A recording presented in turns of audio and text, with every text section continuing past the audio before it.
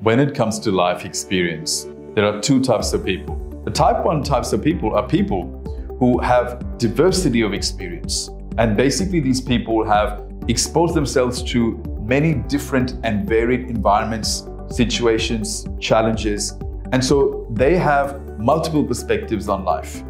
The second type of people are people who basically live the same experience over and over and over again. The first types of people like the diversity of experience because they're curious and they want to grow. The second type of people are very safety orientated, and so they're fearful of the unknown experiences, and so they confine themselves to living the same experience over and over again.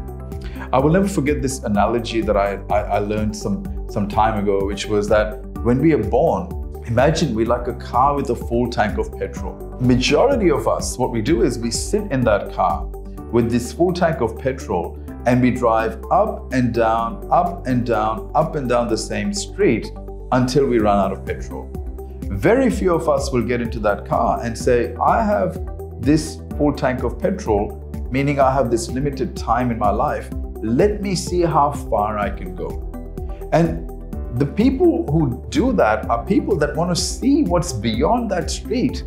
Now, of course, there's a risk that when you drive beyond your own street, you may end up hitting a dirt road. You will also see some beautiful destinations.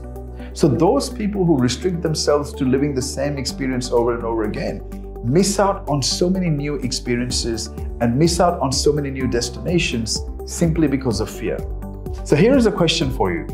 Are you the type 1 person who goes for diversity of experience and wants to know what's outside the street? Or are you the type 2 person who has no interest in knowing what's beyond the street because you're so comfortable and so you drive up and down the same street?